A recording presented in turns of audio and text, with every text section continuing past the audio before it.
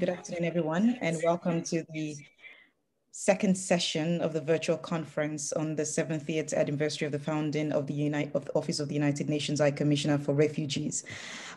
This is the Global Academic Interdisciplinary Network organized conference in partnership with the Center for Human Rights within the context of Southern African region on this pertinent occasion that seeks to reflect on the protection of refugees, migrants, and various categories of forcibly displaced persons within the Southern African region, including IDPs as well as with stateless persons. And you're most welcome to our pertinent conference today. I do hope that you had enjoyed the first session, which was earlier moderated by Professor Franz Filion, and which included a representative from the UN Office of the High Commissioner for Refugees, Ms. Dikongwe Atangana, Dr. Cristiano Dossi from the University of Johannesburg, and Professor Christopher Chanwe Nchimbi from the University of Pretoria. In this particular session, we will be speaking about local integration of refugees and really sort of reflecting on pertinent experiences within the Southern African region, discussing the challenges and the opportunities for the protection of refugees and asylum seekers within the Southern African region. And on this imperative and distinguished panel are three distinguished speakers. We have our first speaker, Dr. Elizabeth Makaria Makobi from the University of Botswana, who has significantly done extensive work in relation to the protection of refugees and asylum seekers, and it's really a privilege to have her here with us. Dr. Elizabeth holds a bachelor's degree in law from the University of Botswana and a master's degree in international law from the University of Cambridge. After several years as a litigation attorney in private practice, she joined the administration of justice as a magistrate, and at teaching areas and research areas broadly in the context of international law, but she's done extensive work, as Elliot said, around refugee protection, asylum seekers, and really an absolute pleasure once more to really have her be part of this pertinent panel of experts. And she will be speaking to us about the experience in Botswana. Following our presentation, would have Dr. Pedro Figueiredo Neto from the University of Lisbon, who is an anthropologist, an architect, and a filmmaker, currently a research fellow at the Social Sciences Institute of the University of Lisbon, and a guest professor at Nova University, and his research focus is on borders, migration, mobility, forced displacement, violence, extractivism, humanitarian regimes, and refugee camps, mainly the African context. And he's also done extensive work. And in fact, you're cordially invited to look at his webpage, pedrofneto.com and follow up with some of the pertinent works he's been doing in this area, really looking at that intersection that is imperative for reflecting from a nuanced perspective around refugee protection, but of course sort of linking that back to notions and ideations that are integral to having a holistic understanding on the subject. And he will be speaking to us also very importantly around integration of refugees from Angola in Zambia. And our third speaker is Ms. Jessica K. Lawrence, who is an attorney with the Lawyers for Human Rights and also with the University of Johannesburg. And she will be speaking about the shrinking spaces for asylum and barriers to refugee protection in South Africa. And Ms. Jessica is an admitted attorney who is passionate about human rights and social justice, an eloquent speaker, I must also add. She joined Lawyers for Human Rights in 2014 and is currently the head of LHR's Law Clinic, Johannesburg Laws Clinic, which provides free legal advice and assistance to asylum seekers, refugees, and migrants. And during her time at LHR, she has worked with vulnerable and marginalized communities on various issues, including access to water and environmental justice, and also the right to fair labor practices for labor broker workers. And in the recent past, Ms. Jessica has worked on a diverse number of issues, including strategic impact litigation, which seeks to address systemic issues within the asylum application system in South Africa. And really, from a very hands-on perspective, she brings on a significant understanding of the issues and reflect on this from the perspective of being a lawyer, but then also from being quite keen to the issues on the ground, having had significant interactions both within the legal system and much more pragmatically as well, from interacting with the population on the ground. So, and she will be speaking to us, as Elia said, on the stricken spaces for asylum and barriers to refugees protection in South Africa. So thank you very much. And once more, I seek to welcome our distinguished panel of experts who will be speaking to us today. Before giving the floor to Dr. Elizabeth Makaria-Makobi, I would just like to kindly state a few housekeeping rules. Please do kindly put your speaker, your microphone on mute so that we could hear our speakers. And should you have any questions, kindly put them in the chat box, and our speakers will be sure to interact with you. But more importantly, we'll be sure to ensure that your questions are answered after the presentations, following the presentation, the final presentations we have. And of course, once we open the floor for questions, we do expect to have to take these questions and also have you participate much more pragmatically. Our speakers will be showing us their PowerPoint presentations. They will also be speaking to us and would get to see them via the live video. Please do kindly try to make your questions quite succinct so that we could have them in the chat box and our speakers could pick them up quite easily, and then we can also read them out once the time comes for questions. And without further ado, I'd like to give the floor to Ms. Elizabeth Makaria-Makobi for our presentation. Thank you very much. Good afternoon, everyone, and hi. My name is Dr. Liz, and I'm very happy to be here with you. Thank you very much for the kind introduction, Dr. Adiola. It's really a privilege to be here with you and to share the Botswana experience on refugees. So if you just give me a moment now, I will attempt to share my screen. I think this is what I'm looking for. And we can get started. Ajay, would you just confirm that you have a good view of that? Yes, an excellent view. Thank you so much. Okay, very good. Let's see if we can go into slideshow mode. Probably not.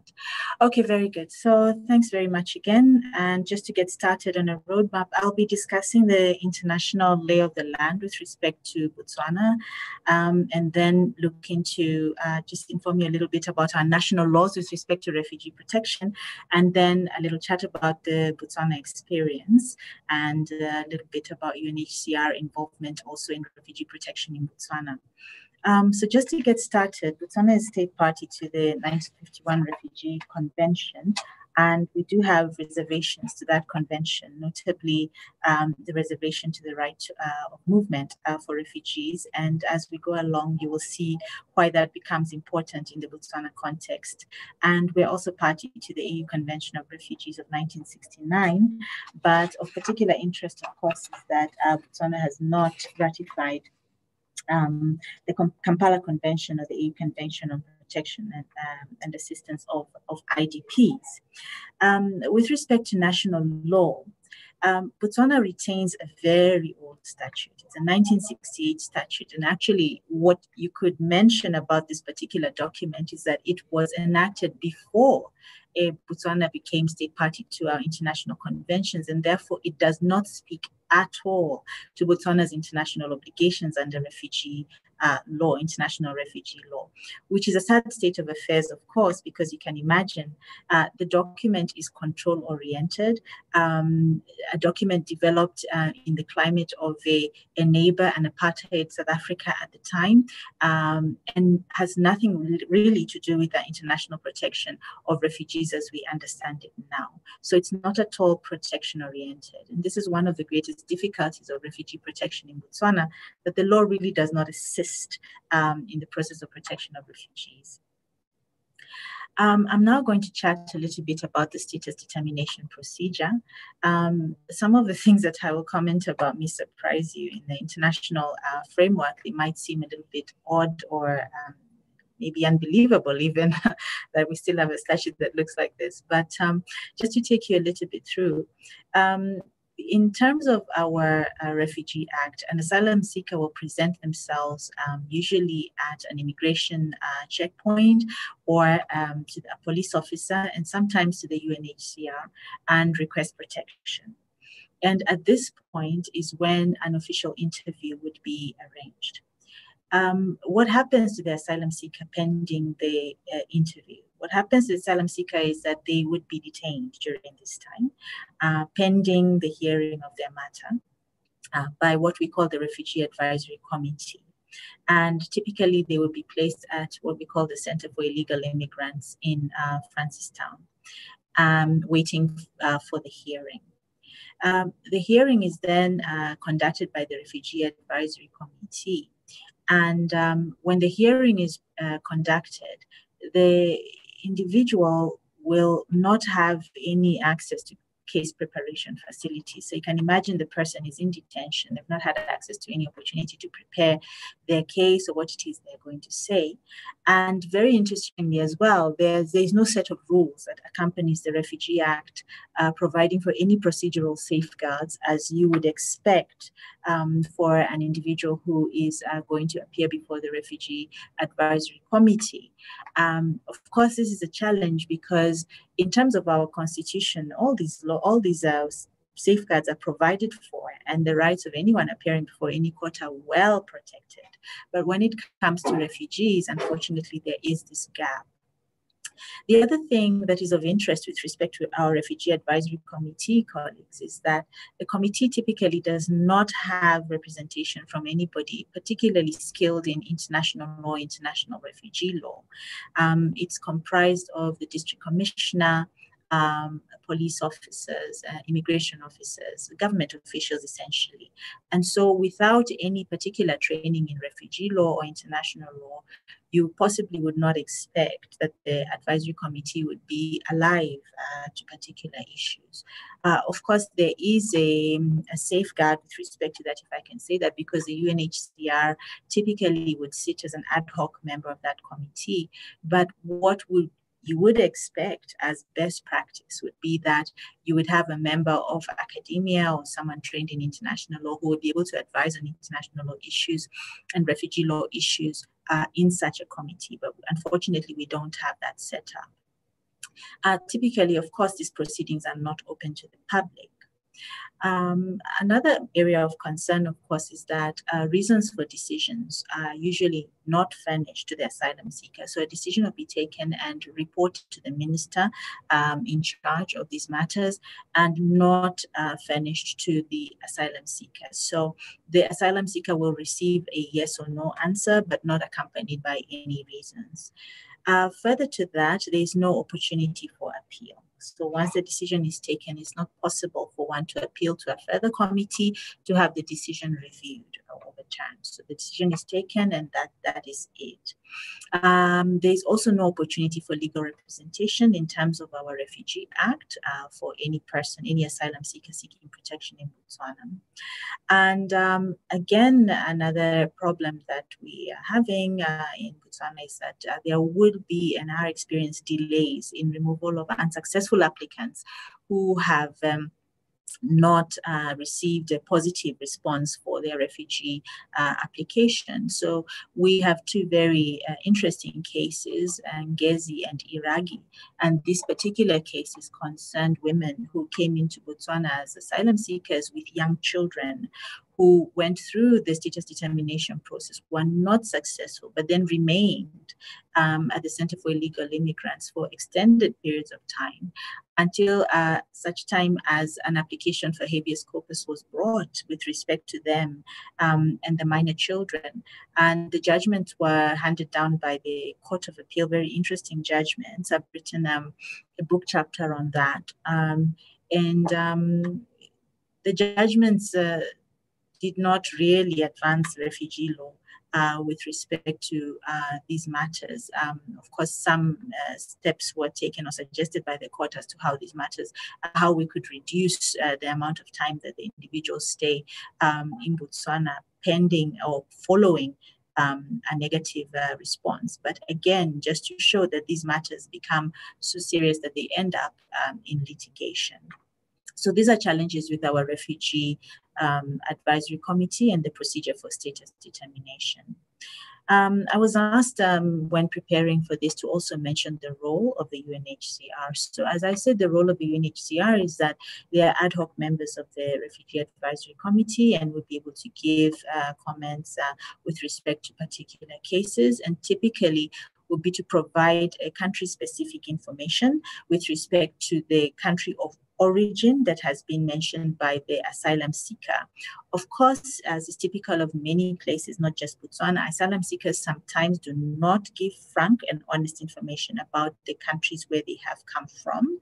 And this sometimes presents a challenge. In the Iraqi and Gezi cases that I just mentioned, this was a challenge. It was very difficult to pin down exactly where the two families had come from, and that presented a problem. And then, of course, there has been the recommendation that there is a need, upon review of this particular legislation, to formalize the role of the UNHCR in relation to status determination in Botswana. Then protection for persons who have received a positive response and have been granted refugee status in Botswana. I must say that in this particular area, there's more positives and there are negatives to comment on. The encampment policy is still in effect in Botswana. As I mentioned, there's a restriction to the freedom of movement for refugees in the country. And refugees are kept at a camp we call Dukwi Refugee Camp, which is 154 kilometers from Francistown. In the camp, education and health services are provided by government, supported by donor organizations. The main challenge with respect to the camp is a restriction the right to movement with the attendant problems that you'd expect to attach to that, which is limitation in employment opportunities for refugees. Some challenges, of course, have been experienced with respect to return of Namibian refugees in particular, which is a matter that has been ongoing for many, many, many years with respect to Namibian refugees in Botswana, and has been the subject of some litigation. Lastly, I would just like to mention areas for law and policy reform here in Botswana that can be identified. First of all, of course, there's a need to review our act really and bring it up to speed and make sure that it contains within it international protections for asylum seekers and refugees and takes cognizance of developments under international law. Secondly, there really is a need for targeted training of officials who are dealing with refugees, whether these are police officers and border officials who typically would interact with refugees. And also I would mention in that officers who are working at the Center for Illegal Immigrants, because unfortunately there is a tendency to not make that differentiation between a person who's been detained for criminal matters, whether on bail or whatever, and a person who's actually an asylum seeker. And of course there is a complete distinction between the two. Then there's a need to legislate for assistance with case preparation and procedural matters, and ensuring procedural safeguards for persons applying for refugee status in Botswana in the status determination hearing. There is a great need to strengthen protection for asylum-seeking children. I think for refugee children, the problems would not be so severe at all because, as I said, social services are available to them at the camp. But with respect to asylum-seeking children, there is a challenge there because it's sad to see the detention of children pending the hearing of asylum cases. And then lastly, we need to reconsider reservations to the 1951 Convention, and in particular, the right to movement. So thank you very much. That's a short presentation that I had for you today. I'm looking forward to listening to your questions and comments. Thank you. Dr. Adi? Thank you very much, Dr. Elizabeth Makaria Mukovi. That was a really insightful presentation. And it's interesting that you also mentioned the need, the importance of protecting asylum seeker children as well. I think it also came out quite strongly in the first session of the day as being imperative in the furtherance of significant solutions within the Southern African context as well. Thank you for that part of the presentation. And I'm sure that there probably questions that have come up in people's mind that would, of course, be asked at some point following the presentations that we have today. Thank you so much for that once more. I'd now like to move on to Dr. Pedro Figueiredo Neto, who will be speaking about integration of refugees from Angola in Zambia. You have the floor, Dr. Pedro. Okay, thank you, Romola. Let me just share my presentation. Can you see it correctly? Yeah? Yes, we can. Yes, okay. Let me just full screen it. Okay. Well. So good morning or good afternoon, depending on where you are located. I'd like to start by greeting the other speakers and those following us online. And of course, a special thank to Romola for this very last minute yet surprising invitation. As the title of my presentation suggests, I will be speaking about the local integration of Angolan former refugees living in and around the Meheba refugee camp. This is in northwestern province, Zambia. And of course, also beyond local integration, trying to also tackle some of the related challenges. I have to mention that also as an anthropology, ethnographic fieldwork is central in my research. And I have been studying this camp, this region with regular periods of fieldwork since 2011 with Meheba as the central context of research of my PhD as well. So, however, the fact is that last time I was in Zambia, it was early 2018. This doesn't mean that I do not have access to other more up-to-date informations, but as I was saying, I tried to stick to first-hand informations. And of course, we know that while some data is easily available, the reality on the ground is often more complex. So I shall start. Wait a moment. So I shall start with a very brief historical spiral, which I find very helpful to provide the overall context and put some issues in perspective as well. So the struggle for independence in Angola starts in 61, but it only gains momentum in 1966, when the Eastern Front is opened. And Zambia, which had attained independence 2 years before in 1964, supported regional liberation movements, for it allowed the circulation of troops and the deployment of military rare bases in its national territory. This opportunity was soon grabbed by the two main Angolan movements and political parties, UNITA and MPLA. And as hostilities escalated, with MPLA and UNITA fighting each other and against the Portuguese colonial army, Angolan population started to flee across borders, namely to neighboring Zambia. So in the end of the 60s, many of the displaced populations in Zambia were being recruited by the two nationalist movements, UNITA and MPLA, as I've mentioned. And this led to the bombing of Zambia territory by the Portuguese colonial forces, aimed at targeting the rebels here under inverted commas, of course, the rebels' bases, which were also refugee areas. And as a result, the government of the Republic of Zambia produces the Refugee Control Act in 1970, which, as the name suggests, and as Elizabeth also was discussing with regard to Botswana, was aimed essentially at better controlling and managing the displaced populations. So after the Control Act, all refugees entering in Zambia had to be registered and were required to live in camps or settlements. It is in this context that the Meheba refugee camp is created in 1971, located far from the border with Angola to avoid further bombings, and ready, of course, to host displaced Angolans. Let me just say that the Refugee Control Act of 1970 was repealed and replaced in 2017 by the Refugee Act #1 that foresees integration, assimilation, and eventual granting of Zambian citizenship. I will get back to this further on. So the process of creation of Meheba and the enforcement of the Refugee Control Act of 1970, namely in the identification of supposedly refugees and their removal and forced transfer to camps, raised many questions. not least because of the cultural and ethnic proximity and similar way of life among many border peoples. So groups like the Luvali, Mbunda, Chokwe, or Lodzi had seen their territories officially partitioned during the first decades of the 20th century in the aftermath of the Berlin Scramble for Africa, Berlin Conference.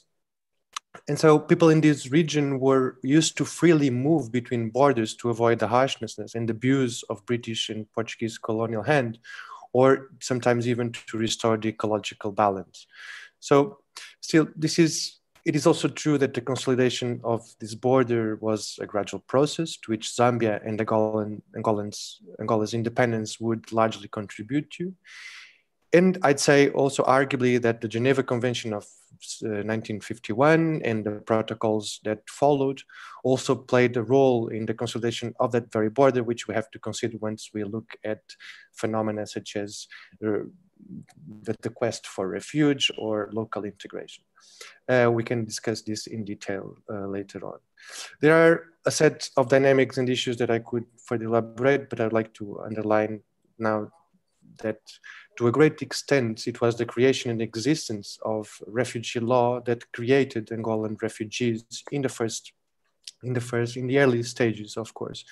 As before, these would be considered simply migrating villagers who happen to live near and or move along a new African border. Before the creation of the 1970s Refugee Control Act, most displaced populations arising from Angola were silently integrated along border villages, among kin, and in urban areas with government officials and local chiefs, turning a blind eye to their presence, even if this, we know, also sometimes resulted in abuses. It is possible to say then that it was the entrance in the refugee camp and not necessarily the crossing into Zambian territory through a more or less invisible board to create and consolidate the idea of refugees with all the issues such legal framing ended up posing. Well, moving forward, in 1975, Angola attains independence, but the hostilities would continue until 2002 with the assassination of UNITA's leader, Jonas Savimbi. And as violence unfolded and peace was announced in Angola, different waves of Angolan refugees and returnees echoed in the demographics of Zambia's refugee camps. Still, over time, the Meheba refugee settlement also came to host populations arising from the DRC, Rwanda, Burundi, Somalia, among others, which also maps the several regional conflicts. And this is very interesting because it's not the scope of my contribution here today, but I feel that there's a very differentiated treatment once we look at Angolans and other nationalities, but let's move on. So between 2001 and 2003, Meheba counted with more than 50,000 refugees, of which roughly 90% were Angolans. Today, the camp hosts almost 20,000 individuals and extends, this is a huge camp of some 700 square kilometers. That is roughly the size of Singapore. This is really huge. And this is due to the number of refugees, but also to its agricultural nature, as refugees are entitled to farmland and expected to attain self-sufficiency. So this is why often it's called a settlement and not necessarily a camp, although I'm using them interchangeably. UNHCR data from August 2020 points to more than 18,000 Angolan former refugees in Zambia considered of concern, and of which some 6,000, that is a third roughly, still living in Meheba. But let me focus closely on the integration process. 2012 marks the end of the refugee status for displaced Angolans and Rwandese. And of course, this required the implementation of durable solutions. Coincidence or not, 2012 also marks the first presidential elections in Angola in times of peace. I was doing research in Meheba in early 2012, and I realized that this sudden concern and strong pressure towards repatriation by MPLA's government, of course, had also electoral aims. This was not only my feeling, but also something widely shared by Angolans living in the camp. And later, when I was conducting research in Angola, they also underlined this same perspective. But from 2002 to 2012, many Angolans had returned to their country of origin, some spontaneously, meaning that they simply left the radar, and many actually remained in Zambia or moved elsewhere. And some returned under voluntary repatriation endeavors, although it has to be mentioned that contrary to what is sometimes announced by the UNHCR, the IOM, Zambia and Angola's governments, repatriation was not always necessarily voluntary. Many families and individuals were repatriated because no other solution was offered, and many wanted actually to remain and integrate in Zambia as they were already to some extent integrated. Moreover, the fact that they were repatriated, as I was saying, does not mean that most returnees have actually reintegrated in Angola, and or that in the meantime, in spite of having returned to Angola, have not returned again to Zambia. So let's focus on the very heterogeneous groups of Angolans in Meheba that resisted the several repatriation exercises and aimed at integration. In 2014, the state created a much welcomed strategic framework for the local integration of former refugees in Zambia, which aimed to regularize the status of former Angolan refugees and also Rwandese. Among the criteria required to qualify for local integration under this framework, applicants had to fill at least one of the following conditions: be the children of citizens of Zambia, a child born from at least one Zambian parent was eligible to apply then, be married to Zambian nationals, Angolan refugees married to Zambian spouses were eligible to apply for a spouse permit, be an investor, be employed and provided that refugees had professional qualifications, or due to long stay continuous residence. So former Angolans who had arrived in Zambia between 1966 and 1986 and had continuously lived in Zambia, as well as their children, were eligible to apply for a residence permit. And after 10 years, they would be eligible to apply for citizenship. And finally, of course, in support of the principle of family unity, Angolans or refugees married to other refugees of other nationalities could also apply, although on a case-by-case. So we are talking about individuals who have lived most of their lives in Zambia, or that are the sons and grandsons or the daughters and granddaughters of Angolan refugees. And in sense, to continue describing these populations as Angolans, I think makes little sense. Much like saying second, third generation refugees. So to speak about this individual in these terms reflects more a legal humanitarian labeling rather than necessarily a sociological framing. Moreover, Zambian approval of residence permits was conditional on the former refugees obtaining Angolan passports. And many of my interlocutors were afraid of being sent back to Angola as a result of registering in the Angolan consulate in Solwezi, which is the closest town to Meheba. In addition, those living in urban areas or border villages were also afraid to be requested to move to camps or resettlement areas. So you can see how people were wary of this welcoming but still quite bureaucratic procedure. As of now, there are still many issues concerning the implementation of the strategic framework for the local integration of 2014. So upon fieldwork in 2018, I still could acknowledge that many Angolans were still awaiting for the processes to be closed, and many were still awaiting for an Angolan passport on which depended the eventual issuing of a residence permit. Moreover, as you can see from this map, as Meheba was split in two areas, actually three, but The Meheba town is something still in the horizon, not yet being consolidated as such. It was split in two areas, one for refugees and another for local integration. So this meant that many former refugees, namely Angolans and Rwandese, had to abandon their houses and lands where they lived for decades in this camp and move to the more peripheral areas that were being devoted to local integration. So we're talking about areas some 30 kilometers away from the main gate, most of which with few or virtual no infrastructure such as schools or clinics. It also meant that these people are now under the umbrella of the UNDP and no longer under the mandate of the UNHCR. So in the local integration areas of Meheba, development is in the order of the day. So former refugees are encouraged to engage in agricultural productions, essentially monocrops, maize and soy, and resorting to genetic modified seeds, what puts in risk any perspective of sustainable development. And of course, also we could think about sustainable integration. And last but not least, it is also important to mention that this is a mining region. So with Lumwana mine operations taking place in the immediate surroundings of this camp, you can check in Google on Google Maps.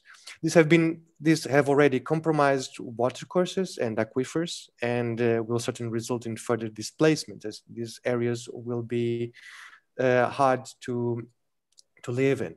Moreover, according to Zambia's mining flexi cadastre portal, and this is really incredible, the territories of Meheba, including of the local integration areas, have been concessed to large-scale exploration licenses of copper, cobalt, and uranium. So we can see how durable and how sustainable will this local integration probably be. To conclude, there is no doubt that the Zambian government has grown more willing to grant freedom of movement to refugees, given residency rights to former refugees from Angola. In 2017, after years of drafts, negotiations with the UNHCR, and institutional blockages, Zambia's Refugee Act #1 was signed. This is a very progressive legislation. But the president, and the president, it has to be said that the president of the Republic of Zambia, Edgar Lungu, personally intervened to develop this new Refugee Act and even ignored ministerial department's demands concerning repatriation of refugees. During this time of refugee policy change, the state has also been moving towards more of an authoritarian style of governance. And we should be cautious with this hospital refugee-friendly approach, as receiving large numbers of refugees also has the potential to make the international community turn a blind eye to attacks on basic human rights and to declines in democratic principles in the country. And we don't know how this will eventually might spill also to refugees. So we'll need to see how these developments translate on the ground and how these might eventually affect refugees and former refugees. So I'd like to thank you.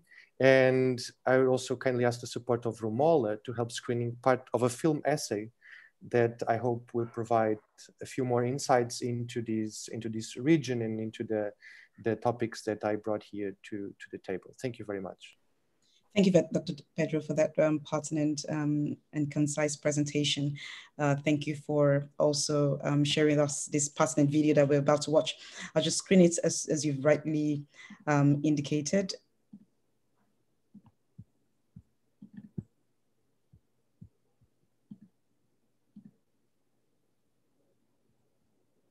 Can you see my screen? Let's see, black screen only. Okay, that's fine. I'll begin to play it now. Okay. Thank you. Okay. Oh yeah.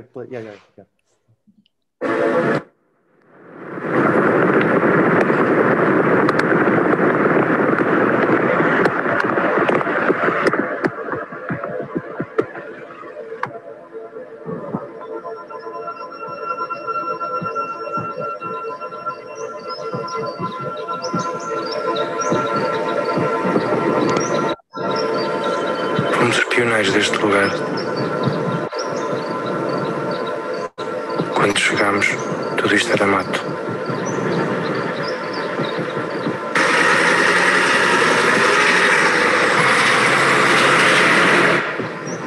maioria veio de Angola e do Congo.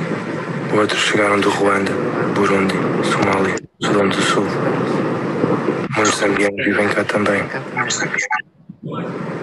Ainda estamos aqui.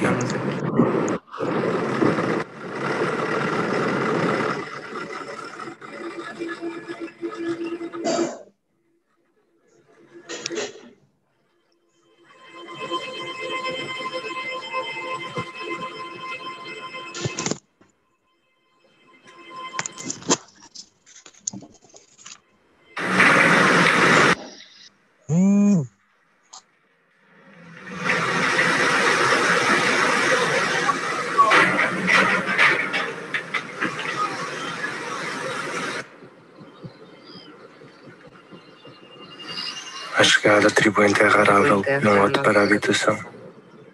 Construímos casas, cultivamos a terra.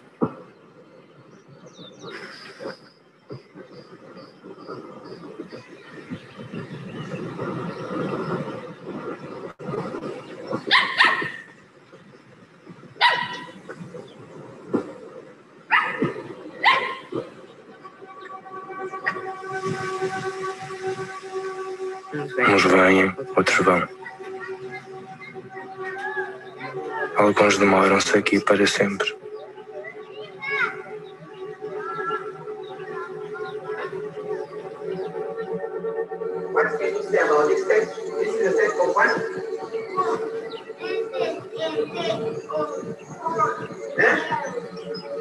Crescemos com expectativas.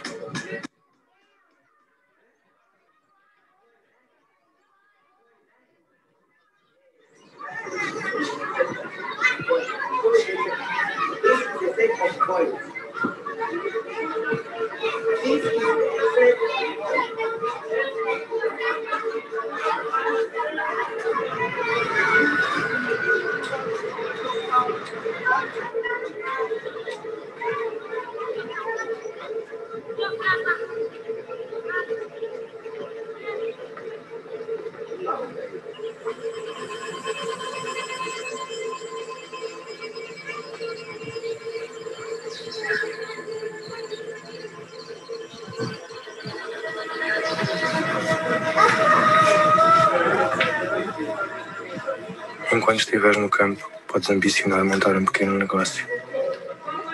Mas se fores esperto, levantas a uma igreja.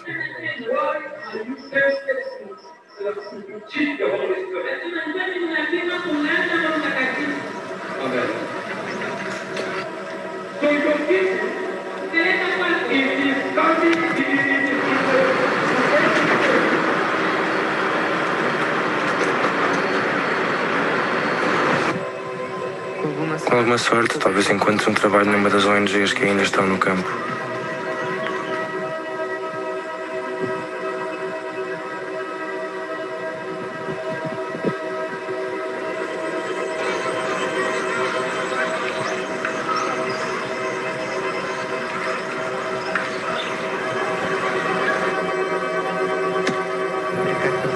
Fazer carvão é uma possibilidade, mesmo que um dia seja isso a obrigar-nos a partir.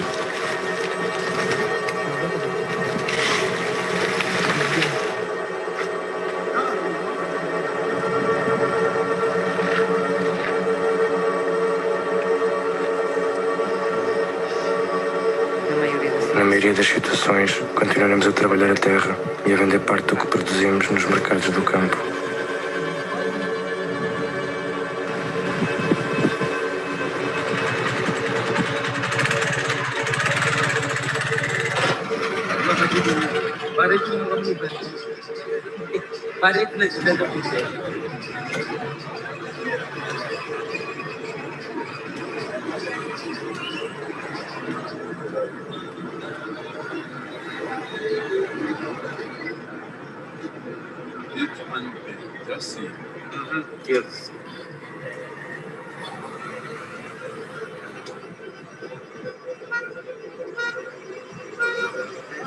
Tempos a tempos vamos até a cidade mais próxima, visitar parentes, tratar de burocracias ou comprar coisas que não existem no campo.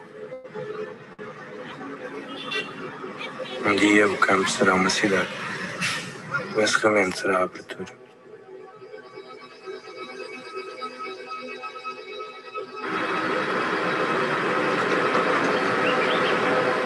Para circular é necessária uma autorização de saída. Mas o portão já não é controlado e o campo nunca esteve vedado.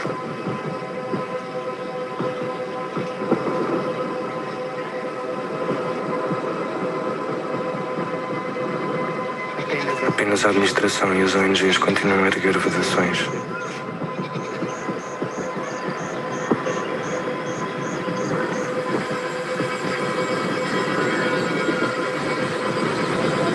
O portão é uma barreira mental.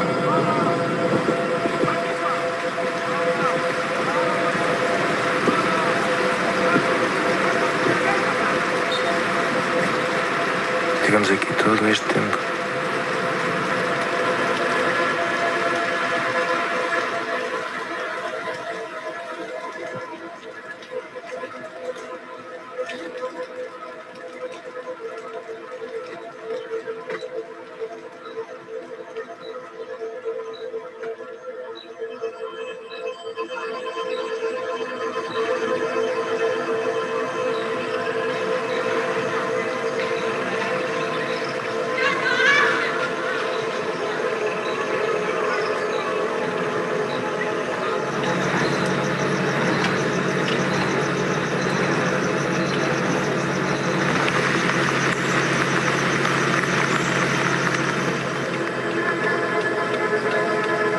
O patrulhamento é o normal desfecho. Podemos ter nascido aqui, mas seremos sempre de outro lugar.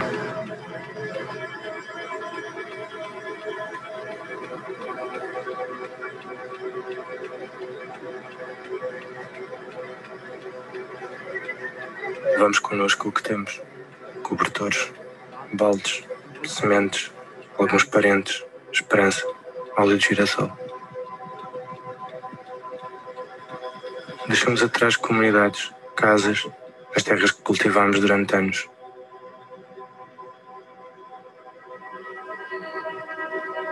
Deixamos também os nossos mortos, anónimos.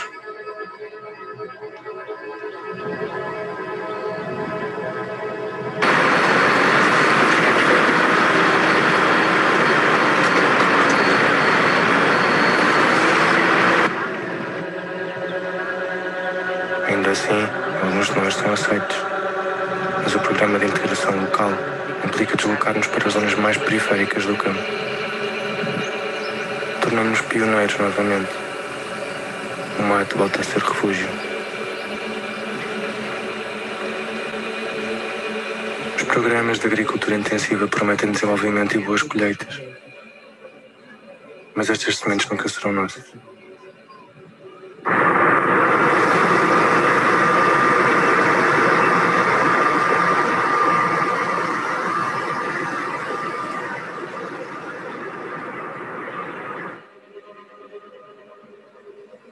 Enquanto se abriam poços, nas novas zonas, foram encontradas pedras preciosas e metais novos.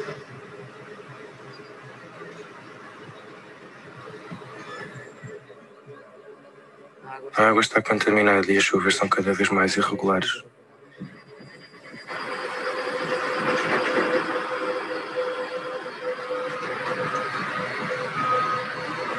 As atividades extrativas colonizam novos territórios.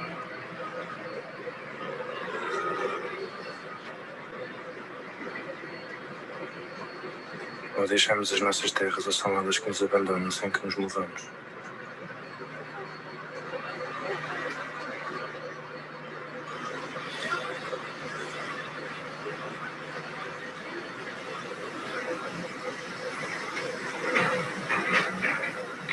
Extrair e processar minério.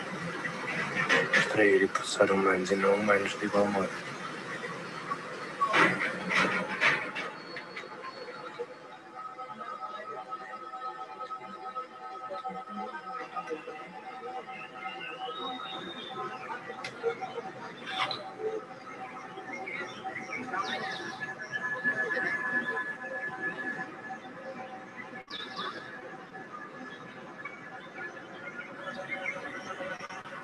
Outro tipo de campos começa a surgir.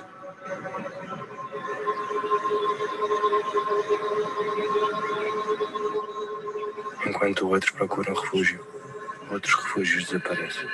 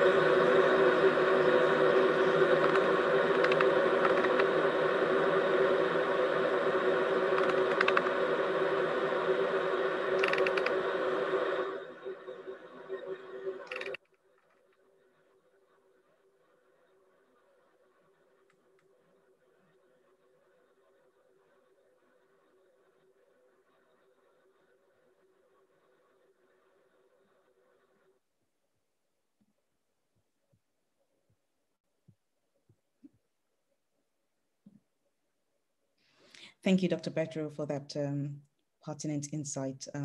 Very much appreciated. And now would like to move on to Dr. Elizabeth. Would like to move on to Dr. Elizabeth Makaria Makobi, and we're moving on to her before we move on to Ms. Jessica Lawrence, because we do know that she has to leave us at around 2:15, as she has another meeting at around 2:30. And as such, we'd just like to take one question that I think is particularly in the chat box for her, just in case we don't get to hear from her again. So there's a question for you, Dr. Elizabeth, and it's from Shiren Mukadam, a master's student at WITS, African Center for Migration and Society. And the question here is that we'd like to know what protection the Botswana government extends to migrants, asylum seekers, and refugees in the context of COVID-19, given the current lockdown and the prevalence of the pandemic. Ms. Dr. Elizabeth, you have the floor. Hi, thank you, Shireen, for your question. I think it's a really topical question, given the situation we find ourselves in with COVID. I do not have an answer for you at the moment. My sincere apologies for that. But I would very much like to be able to respond to you. So if you would be able to share your email with me, then I'll be able to find out for you what steps have been taken for protection. There's two areas I see here. The first one would be with asylum seekers, which, as you know, typically because asylum seekers are kept in facilities under the prison service, so I'll be able to answer that in that context. And then there's a question of refugees and what measures are being taken specifically in the camp. Thanks for the interesting question. I'm sorry I don't have an answer now, but I'll be happy to assist you outside of this forum. Thank you.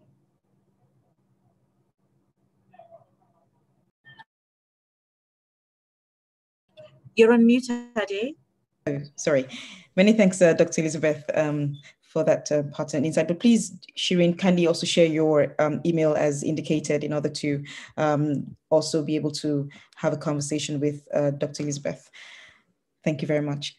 And now we'd like to move on to Ms. Jessica K. Lawrence, who will be speaking about the shrinking spaces for asylum and barriers to refugee protection in South Africa. Ms. Jessica, you have the floor. Great, thank you very much. Afternoon, everyone, and thank you to the Center for Human Rights for inviting me and for the very generous introduction. I am just going to be sharing my screen so that you can see my PowerPoint presentation.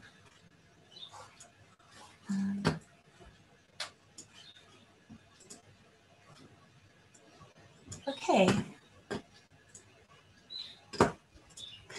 Great. So as mentioned, I'm going to be discussing the state of refugee protection in South Africa, as well as focusing on the shrinking space for asylum and some of the barriers to refugee protection. I'm going to be looking at the asylum application system and its challenges in South Africa, as well as the Refugee Amendment. I think that it will be useful if we locate today's discussion in the wider context of the Refugee Amendment Act, as well as the asylum system in South Africa, as well as South Africa's response to migration. And this is to note that the new amendments to the Refugee Amendment to the Refugees Act has been taking place over the course of the past couple of years, and it forms part of a pattern of more restrictive approaches to movement. Distinct to many other refugee receiving countries, South Africa has traditionally been a rights-based refugee country with rights-based legislation, historically allowing for refugees and asylum seekers to access a broad array of rights, from healthcare services to education and employment. However, the new Refugee Amendment Act and new policies which we have been seeing implemented at the refugee reception offices are clear evidence of a more regressive and less generous policy direction, which is intended to shrink the space for asylum and further constrain the rights of asylum seekers and refugees in South Africa. This is just an overview of some of the restrictive policies which we have seen come into effect over the past couple of years. We have seen the closure of many refugee reception offices, And these are the main points of contact where refugees and asylum seekers attend to interact with the Department of Home Affairs and also to lodge applications for asylum and renew documentation. The Refugee Amendment Act was published in 2017. Then in 2020, the regulations to the Refugee Amendment Act were published, resulting in the Refugee Amendment Act coming to effect as of the 1st of January 2020. We saw the Border Management Authority Act come into effect last year, as well as the publishing of the Gauteng Township Economic Development Bill, which seeks to restrict economic activity quite severely for non-nationals. There is general consensus that the asylum application system in South Africa is incredibly strained and is failing to effectively and efficiently fulfill its function. Some of these challenges are resource constraints, severe staff capacity constraints, and corruption, all of which leads to backlogs, access issues, a lack of documentation, arrest, detention, and the risk of refoulement.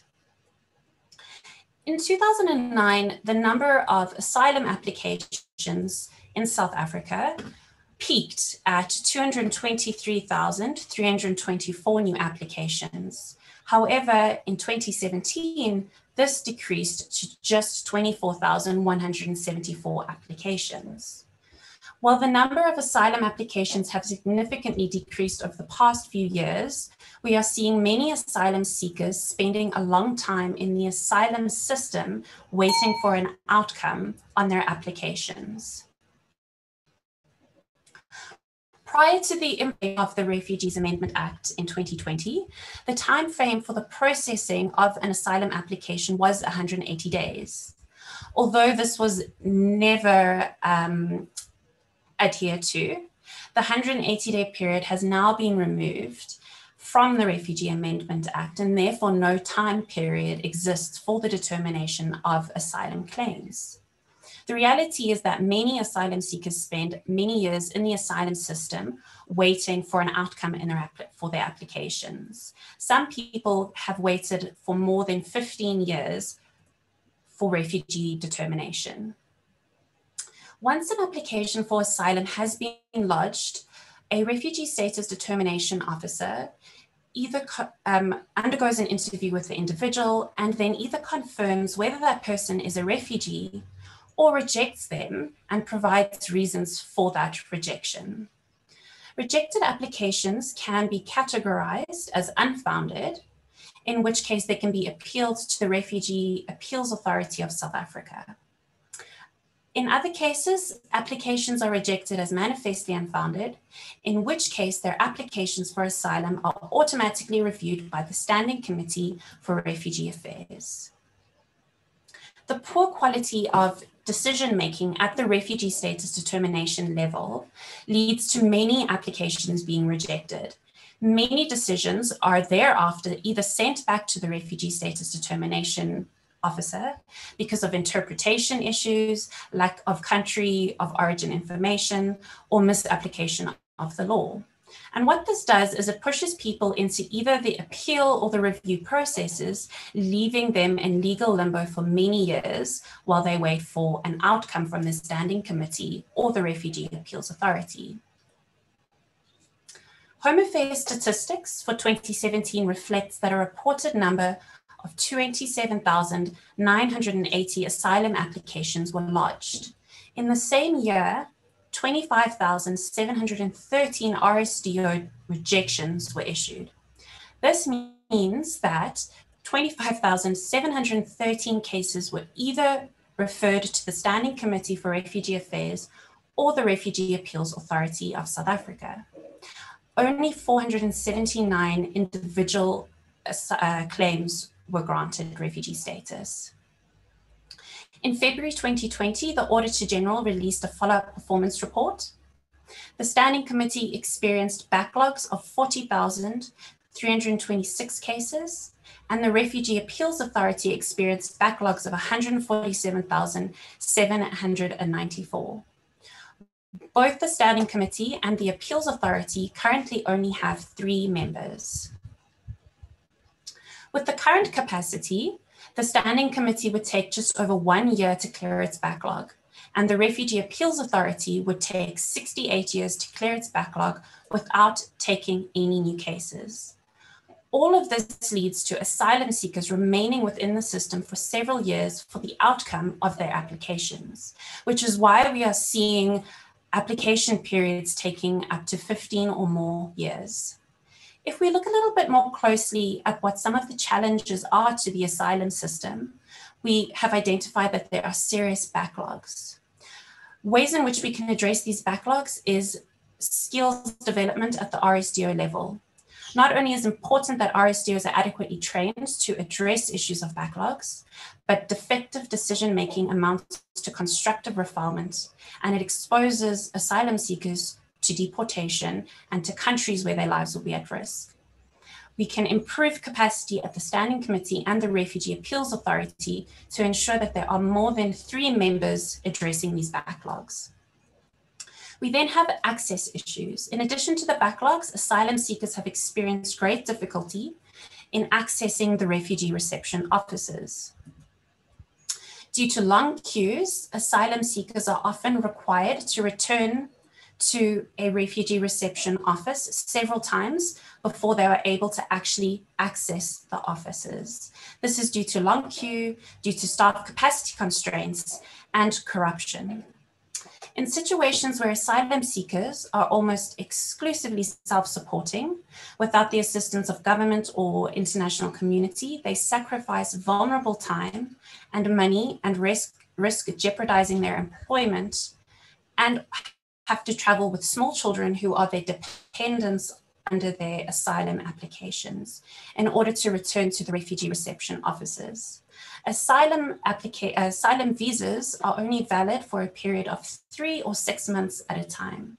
So throughout the 15 years that an application for asylum is pending, an asylum seeker will have to return to renew their document every 3 or 6 months. Under the Refugee Amendment Act, new sections have been implemented, which states that if an asylum seeker fails to renew their documentation within 30 days of its expiry, their application is deemed to be abandoned. And what we have seen is in many experiences, asylum seekers have struggled to renew their documentation due to no fault of their own, but due to access issues, due to corruption and capacity constraints.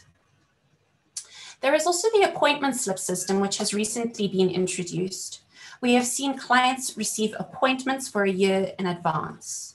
Due to capacity constraints at the refugee reception offices, there are not enough officials to determine or to process applications. And what we see is that asylum seekers are given an appointment slip to return for a future date to lodge an application. And in some instances, this future date is for a year's time. We also have a telephone-based interpretation system. While this was a good initiative aimed at rooting out corruption, there are serious capacity constraints within this telephone-based system, and often people have to wait an entire day or are told to return multiple times due to the unavailability of interpreters. As I indicated further, there have also been RRO closures. The urban RROs closed, as well as the Port Elizabeth and Cape Town RROs, which have also been impacted by closure and is currently subject to ongoing litigation. When a refugee reception office closes, it forces an asylum seeker to take regular journeys to extend their asylum seeker permit in a different location, which can often be in a different province. The asylum system as it stands forces people into a situation where they are unable to regularize their documentation through the denial of access altogether or systemic inefficiencies and barriers throughout the system. I'm going to focus a little bit now on the Refugee Amendment Act, following just a brief overview of some of the systemic issues within the application system. The Refugee Amendment Act was published. The regulations were published on the 27th of December 2019, resulting in the Amendment Act coming into effect in the beginning of January of last year. or long queues, but rather put into place a number of procedural, administrative, and logistical hurdles that complicate refugees and asylum seekers' tenure status and sustainability in the country. These amendments are likely to compound these existing issues which we have just looked at. Our overall concerns with the Amendment Act center around the new exclusions from protection and the extra procedures for officials that are unrelated to refugee protection. The removal of the automatic right to work, the restriction around exclusion and refugee status are of particular concern. And we do not see the Amendment Act having a positive impact on refugee protection. I'm going to focus on a couple of very problematic sections. As I indicated, they introduce a number of procedural requirements which do not aid in refugee protection, and this can be described as a paper wall to keep refugees out. There is a requirement that an application now needs to be lodged within 5 days of an individual entering the country, or they risk being excluded. This is contrary to international refugee law. We have the expanded grounds of exclusion to exclude people from refugee protection. For example, this is if someone doesn't apply within 5 days, they don't have an asylum transit visa, or if they are a fugitive from justice in a country where the rule of law is upheld. And again, that is very broad and undefined. The expanded grounds of cessation. This includes if a refugee is politically active in South Africa. Again, political activity is undefined, and in South Africa is a constitutional right. Now an individual can be excluded, or their refugee status can be taken away if they are politically active. I spoke about the abandonment provision. That is if an asylum seeker fails to renew their permit within 30 days, their application is deemed to be abandoned. And this abandonment will render the individual undocumented and at risk of refoulement. This assessment is purely based on a procedural element rather than the substantive merit of an individual's claim for asylum. The automatic removal of the right to work and study means that asylum seekers are no longer permitted to automatically work or to study. They will have to apply through this right through the Standing Committee for Refugee Affairs, which we have already seen has severe backlog issues and only 3 members. Applications for permanent residence has changed from 5 continuous years of being a recognized refugee to 10. So if an individual is recognized as a refugee after 15 years of being an asylum seeker, they will have to wait another 10 years to be regarded as a permanent resident. I mentioned that the 180 days to process an asylum claim has been removed, removing accountability mechanisms. We do not foresee the Amendment Act having a positive impact on efficiency of refugee protection, and it is shrinking the space for asylum. There are concerns with the arguments that the Department of Home Affairs has presented for its justifications on the restriction of refugee protection. Focusing a little bit as I wrap up on COVID-19, the refugee reception offices have remained closed since the lockdown in South Africa took effect on the 27th of March. Some RROs already closed their doors mid-March, resulting in no asylum seekers or refugees being able to renew their documentation, make submissions to the Standing Committee or to the Refugee Appeals Authority, and no newcomer has been permitted or able to lodge an application for asylum. On the 23rd of July of last year, the Department of Home Affairs announced an intention to extend the validity of asylum and refugee documentation until the 31st of October if this documentation expired during the course of the lockdown. This timeframe has recently been extended to the 31st of March 2021. It remains unclear when the refugee reception offices will reopen. Although we welcome the extension of permits, this does pose an incredible threat to asylum and refugee protection in South Africa. The extension does not extend to asylum seekers and refugees whose permits expired before the 15th of March and were unable to get to the RROs before they closed. And even where asylum seekers have benefited from the extension, they now face the danger of having to rush to the refugee reception offices when they reopen to renew their permits before the 30-day deadline. Notwithstanding the extension of permits by the department, we are still seeing many people suffering from difficulty in accessing their bank accounts, access to services such as education, healthcare related to COVID-19 specifically, access to UIF, job security, and arrest and detention. It is clear that certain service providers, including state service providers, are not recognizing the automatic extension of rights. What does this mean for asylum seekers and asylum protection in South Africa? When a person applies for asylum in South Africa and becomes an asylum seeker, they enter a period of uncertainty and do not know whether they will be granted refugee status or may eventually have to leave the country, even if that is after 15 or more years. In addition, it is unknown how long the process will take. Therefore, the person might find themselves in prolonged periods of waiting in legal limbo, which can immobilize an individual with their coping mechanisms. Urgent changes in the implementation of South Africa's legislation and policies towards asylum seekers and refugees is required in order to comply with international law and as well as to achieve the rights in our constitution. This will also reduce post-migration problems and provide support for long-term asylum seekers and refugees in South Africa. Thank you. Thank you very much, Ms. Jessica, for that pertinent reflection and really giving us a very holistic overview, in a sense, of the South African situation. And I'm now pleased to indicate that the floor is now open for questions. And you may kindly indicate by show of hands if you'd like to ask a question specifically to one of our panelists. Please, when you ask your question, do kindly state your name, your organization, and whom you'd like to address your question to. And please do keep your questions concise so as to allow our panelists get the crux of your question and give you specific answer. Please, when you ask your question, I'd kindly also like to ask you to show your video if possible, and of course unmute your mic. In the meantime, I do see that there are two questions that have been posted on the chat box.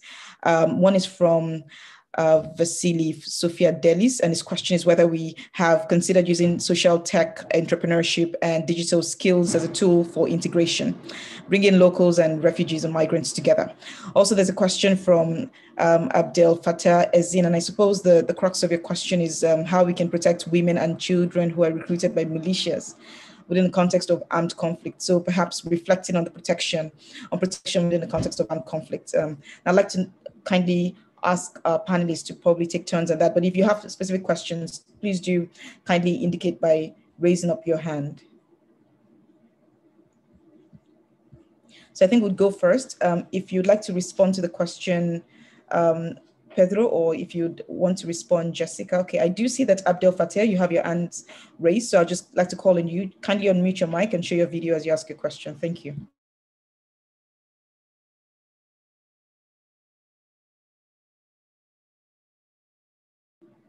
Abdel Fattah, you can unmute your mic.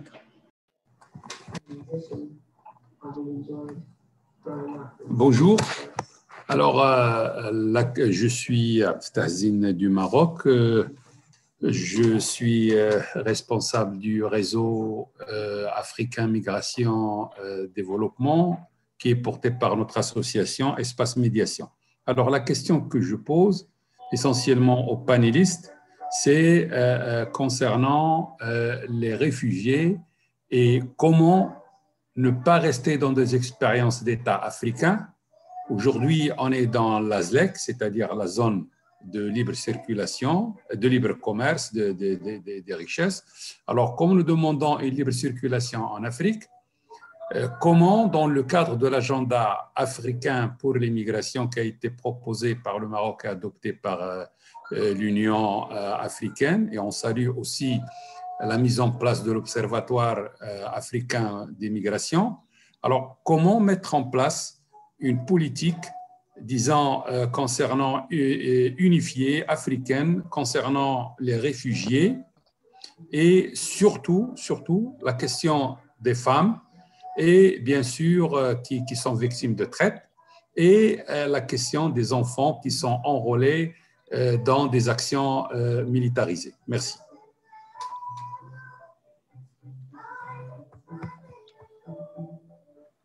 Je vous remercie infiniment pour votre excellent question. And I do know that our panelists might have also gotten the question, but just in case you've not been able to use the interpretation, he asked that how can we adopt a common African position that focuses on refugees? So really reflecting on the regional landscape and sort of coming up with a comprehensive strategy in that context. And then how do we also include women who are victims of women trafficking within this context? So please, if you'd like to answer the question, I think we'd probably just start off with Jessica, and then we could move to Dr. Pedro. Thank you.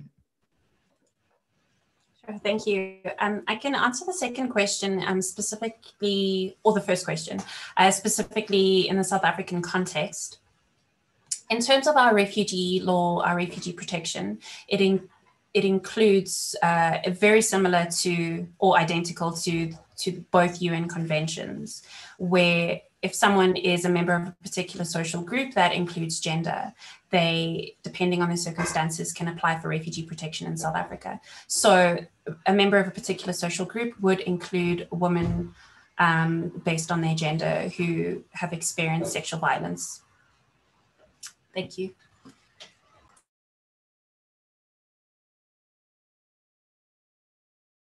Thank you very much for your response. Dr. Pedro? I will try to answer not only Abdelatif, am I pronouncing correctly? And also Vasilis, trying to answer both. In terms, and I'll probably start with Vasily. I think this idea, like the specific area where I work, Zambia Northwestern Province, is, and namely lately as the so-called new copper belt is, well, we don't know if the new copper belt actually exists. This is the first point, but it has been attracted many migrants. And what I see is actually a very interesting relationship. It's not, and even with regards to refugees, it's not, there's not hostility, I'd say. I mean, of course, there are cases of hostility towards migrants and refugees, but they are residual in the sense that it's very common to hear people being very welcome either toward refugees and towards migrants. I think this will change or it's already changing, as the new copper belt is not providing, and companies are not providing the sort of social contributions, and their social responsibility is not what it was once. And so employment begins to be an issue, and I don't know how this ends in terms of this, of keeping this welcoming approach to foreign people coming, be them migrants or refugees. And so trying to understand this idea of entrepreneurship and digital skills, I see, like, and I can only speak about the case study, because as I started with as I mentioned in my introduction, I like to stick to what I actually collect from the ground. And namely with regard to Congolese displaced, which are mainly urban. Of course, there are also Congolese coming from more rural regions, but there are many refugees from Congo coming from cities, and they are and have been in contact with, or more close contact with, the technologies. And you see a lot of opportunities emerging in terms of small studios, in terms, not only in this camp, but also around in Solwezi, which is the nearest town. So it exists, and local people actually look for it. So I'd say that it's quite, well, harmonious, so to say. It's symbiotic, the relationship between all these different peoples. Concerning the existence of a common framework in an African Union passport, I'd say in principle, I think it's an interesting an interesting proposal. Although, then again, I'd say that Africa is extremely diverse, and the needs, the regional needs, are not exactly the same. So I'd say that as a point of departure, it might be an interesting and common framework, but in the long run, we will realize that we'll need to fine tune according to the regions. And then again, if we're talking about Angola and Zambia and even Congo, the northwestern province, and Angola, Moshikos, the proximity is such that this would be even, I mean, this would create more issues, I'd say, than those that already exist, in the sense that people already move more or less freely. And this legislation, and one of the points of my presentation that we could also discuss, and of course it's a big issue, but it's that borders and most legal frameworks in many contexts actually at the beginning are extremely useful and important to protect displaced populations, but in the long run they actually hinder the integration of these populations. It might seem paradoxical, but this is my experience, or this is what I can say about it. Thank you. Thank you very much, Dr. Pedro, for that excellent summation, and many thanks to Ms. Jessica. I do see that there is a hand. Mr. Abraham, do you want to ask a question? Kindly unmute your mic, please. Yeah, thank you very much for the organizers of this conference, which has been very informative.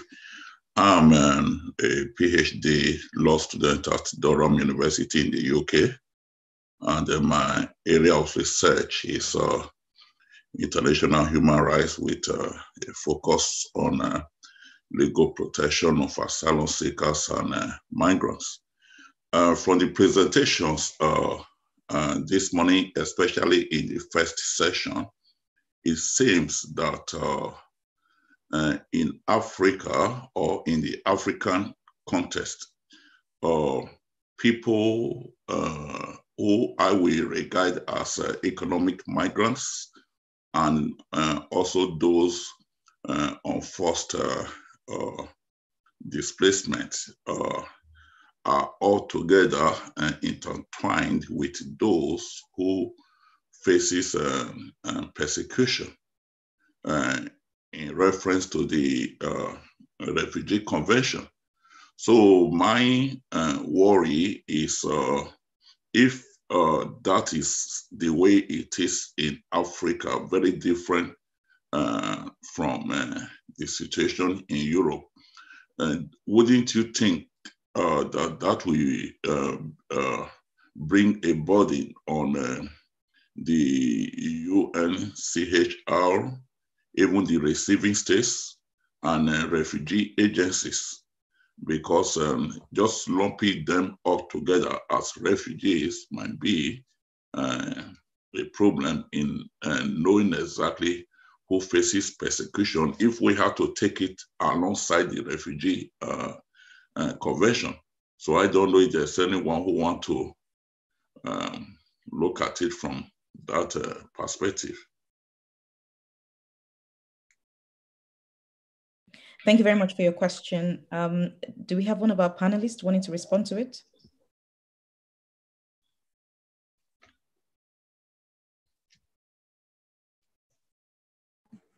Perhaps we'd go with Ms. Jessica. I just wanted to make sure I understood the question. Is it regarding protection of those facing persecution beyond the two conventions, so the UN Convention? Yeah, what I mean, from what I gathered from the presentation, it seems that even people who are economic migrants, who are in search of better living standards, and those who are of forced migration for reasons of climate or wars or any other issues not relating to persecution by the states or their own national governments are also being given that as refugee status. So that is what I'm saying. How do you, if that is the situation, then I'm afraid that might be too much for the UNHCR and even the receiving state, because if a particular set of people have to move from one country or the other for economic reasons, and they have to be received by this country they have moved to, then that might be a problem for that country and for refugee agencies, which the Refugee Convention is not really about. The Refugee Convention, to my understanding, is specifically for people who are persecuted on account of the convention reasons. So that is, I thought there should be a dichotomy between economic migrants, as we have here in Europe, and those who are actually being persecuted or who faces persecution. Okay. Yeah, in terms of South Africa's refugee protection, an economic migrant would not qualify for refugee protection. And if someone is here for reasons not related to war or to persecution, and they are here for economic reasons or to pursue studies, they would have to apply for a permit in terms of our Immigration Act. And there are permits for businesses, for education, study permits, or work permits. So they wouldn't qualify. Okay. Thank you. Thank you very much for your response. And I do see that there's another question by Mr. Didier Okitahata, and he asked in French that with all these imperfections mentioned in the South African legislation, surely this might have unfortunate consequences for asylum seekers. Are there lobbying for changes in place? I think there's a question. Yes, so this does have... Sorry, I just went ahead. This does have serious implications for refugee protection in South Africa. A number of the provisions in the Refugee Amendment Act, on the face of it, are contrary to international refugee law as well as our constitution. The consultation process prior to the implementation of the Refugee Amendment Act was poor. And many different organizations, civil society, as well as community-based organizations made substantive comments on the Draft Amendment Act. But it is clear that very little of these submissions were taken into consideration with the publishing of the final act. Unfortunately, at this point, there's very little that we can do other than to engage with the Department of Home Affairs or to engage in litigation to challenge these various sections of the Refugee Amendment Act. It is clear that these sections will be implemented, and in some cases, some of them have already been implemented, and there is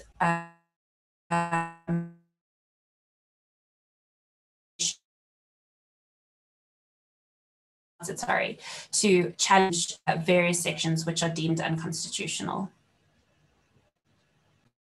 Thank you very much, Ms. Jessica, and thank you to everyone who did ask a question, and many thanks as well to Dr. Pedro. I do see that Ms. Elizabeth had to leave us for now, but I would like to really thank all our speakers, but more importantly, thank you as well for participating in this pertinent conference.